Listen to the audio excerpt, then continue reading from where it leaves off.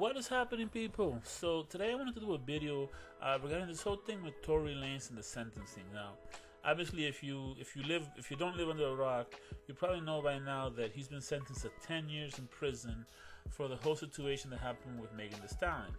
Now, obviously, you know, if you know his music, he has a great voice, so we all know he's gonna be missed. And also, you know, his talent, just because of his talent, you just feel terrible that a young man like that can go in and lose his basic freedom for 10 years.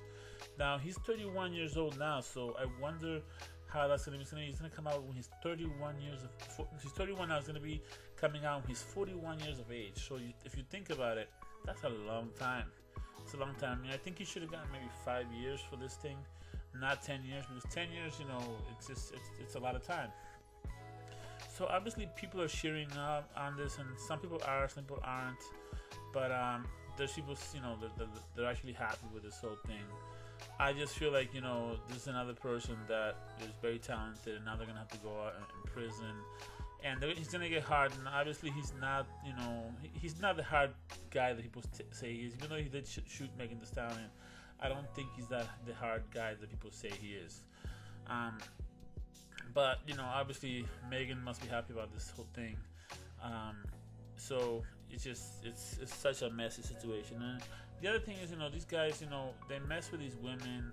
They're not sure, they get drunk, and that happens a lot, believe it or not. It's a very common thing when you think about it, but it's just such a sad situation. And I'm looking here at TMZ, and TMZ is definitely confirming it, that it's going to be 10 years. And if you look down, you can see, you know, I forgot what they call it, but this is when they paint the person in the case.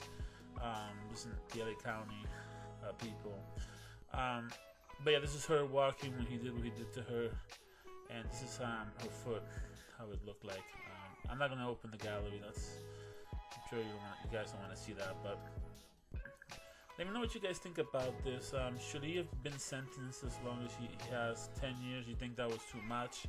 I mean, I think he could have gotten, you know, 10 years and then maybe like community service, 10, you know, five community service, something easier, you know, but not that hard for this guy. Now he's gonna be in prison. You know, he has such a great voice, so we're gonna miss out on his music. So it's just a really sad thing for everybody. So we hope for the best for Tory. You know, hopefully he figures a way to maybe fight this if he can. I don't know that he can. To be honest with you, I'm not an expert on this stuff. But let's just hope for the best for him. So, but yeah, definitely leave a comment below, share this video, like it, and we'll see you in the next one.